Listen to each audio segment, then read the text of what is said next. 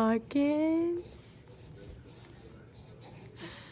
Porter is 7 weeks old, and he is such a big boy. He is cooing all the time now, and he smiles all the time. He still loves to be held. The swing he likes sometimes. He likes this rocker. He only wakes up once at night, right? And he just eats and goes back to sleep, but sometimes he has 5 a.m. wake-up parties. Oh, goodness. Still breastfeeding exclusively, and he loves milk. I'm just sitting here, Gray. We just put Gray down for a nap. I am watching Hallmark Christmas movies. I've been watching them since they came on in October. It is now November 4th. It is the day after the election, and they are still tallying the votes to see who has won the presidency. So we are waiting to see. A lot of people are very invested in this, and so time will tell who the president is.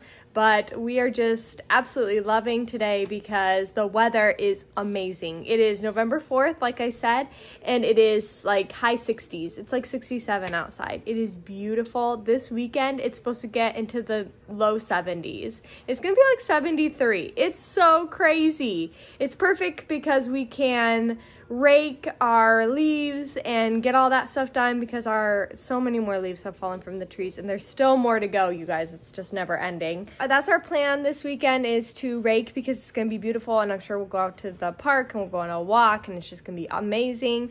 Anthony is home this weekend. Unfortunately, somebody that he worked with at work got exposed to coronavirus, and so now he is mandated to stay home for 2 weeks. So it's been really nice having him home, but kind of scary that, you know, every time he goes to work, he potentially could get exposed to coronavirus.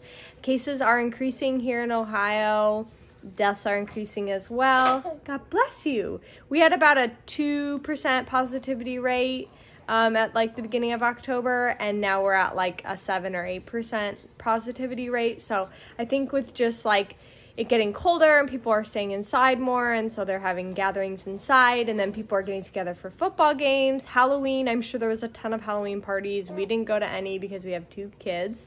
And so, yeah, the cases are just increasing. Porter is just watching me so intently, like, what is she saying? Yesterday, he refused to nap in this rocker, and so I had to hold him the whole day. It's really nice to like slow down and hold him, but I have so many things that I'm trying to do. I just feel like earlier today I wanted to cry because I have been so stressed with this whole grocery thing. So we order our groceries from Kroger, and we just do the pickup because you can do it for free on Kroger. And you just basically go online, put in your cart all the things you want, pick what day and what time you want to pick it up, go to Kroger. They have specific spots you park at, and then they put it in your trunk, and then you just drive off. Contactless, no exposure. It's awesome. It has been awesome. We've been doing it ever since March. But I put in an order Sunday night so that to be picked up on Tuesday in the afternoon, giving them plenty of time to have my groceries ready. So I did that. Then Tuesday morning, I get a call from Kroger, and they say, hey, we're short-staffed. Could you instead come at 4 p.m. to pick up your groceries instead of noon? That was kind of more inconvenient because Gray would be up from his nap, and I'd have to take both kids in the car, but I was like, you know what, fine, whatever. So the rest of the day goes on. I don't get any more calls. Put both the kids in the car. It's an inconvenient time. Gray had just woken up from his nap. It was beautiful outside. We wanted to be outside, but we couldn't because we had to go get these groceries. So I put the kids in the car, left, went to Kroger, and it was packed. All of the spots were taken by cars. There's like 6 spots, and usually it's dead. Usually I'm the only car there. All the cars were there, and so I had to I finally got into a spot, and I was just waiting there. I checked in. The girls came out, and they were basically like, we're really short-staffed, and give us your name, and we'll see if your order is ready or not. And I was like, okay, so I gave them my name, and while I was waiting for them, I was just like, they probably told all these cars that had all these orders all throughout the day to come back at 4 p.m. to have their orders ready. So I was crossing my fingers that they would have the groceries ready for me, but the girl came out empty-handed and was like, hey, I'm so sorry, we don't have any of your groceries ready for you. Could you come back like either tonight or probably tomorrow morning? And I was like, okay. And I was like, well, what time tomorrow morning? They were like, oh, 8 to 9, it'll be ready. And I was like, okay, well, what if I wanted to come tonight? What time will it be ready tonight? And she was like, well, I didn't really look on the board for that. And I was like, what is this? And she was like, probably 8 to 9, but I'll call you when it's ready. And I was like, okay. So we left empty-handed. Both kids were screaming, crying in the car. Yes, you were unhappy. Porter's talking to me. Both kids were unhappy in the car, screaming, crying. Got home. The day went on. Never got a call from Kroger. Never did. So then next day, which is today, I went to Kroger, and thankfully they had my groceries ready for me. So I put the order in Sunday night, and I finally got the groceries on Wednesday. And it was just ridiculous. I'm just so annoyed. Like, why did they call me the first time, like, hey, don't come at noon, come at 4? Why didn't they call me again right before 4 and say, hey, don't come at 4, it's still not ready? I don't understand that. So, and, like, it can't take that long to shop for my things. Like, if I was doing it myself, it would take me, like, an hour. So, I don't understand why it had to take them, like, 4 days to get my order ready.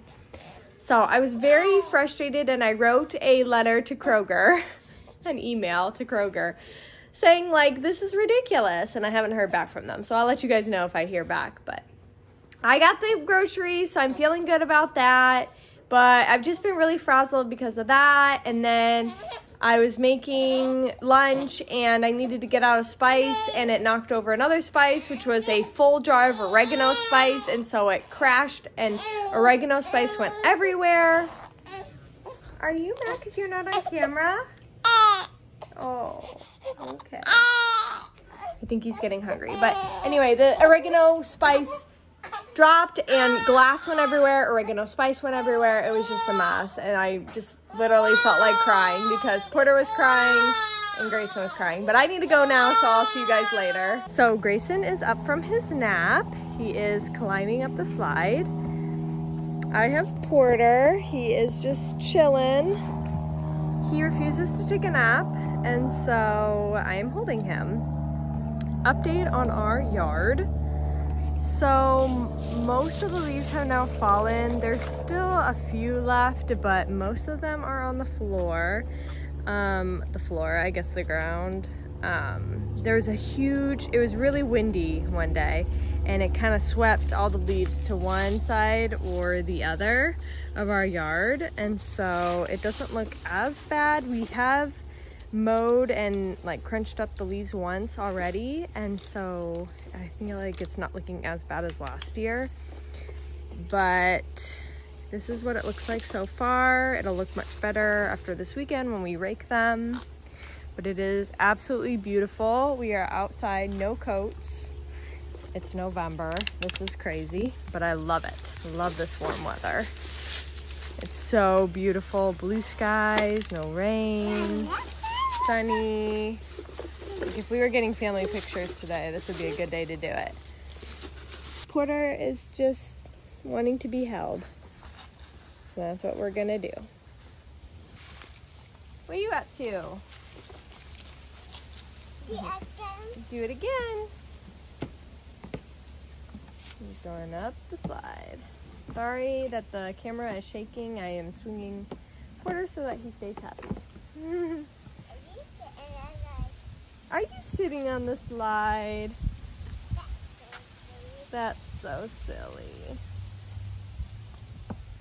Also, we still don't know who the president is yet. I don't think we'll know by the end of today. And election day was yesterday. I think we'll know by the end of this week, probably. So, there's that. Grayson is loving playing in the leaves. Yes, me. Yeah, you gonna throw them? Yay!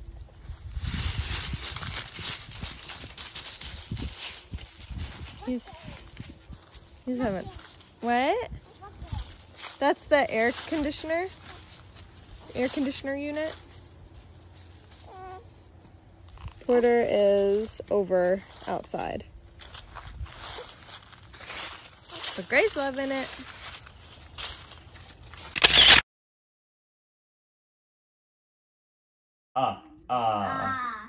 To ride this broom. Attention goals and fiendish friends, the Fright Night flight has reached its end. Prepare for landing, hold on tight. We'll touch down by the full moon's light. And soon we'll be parading through a neighborhood well known to you. You'll find your house and ring your doorbell. Trick or treat!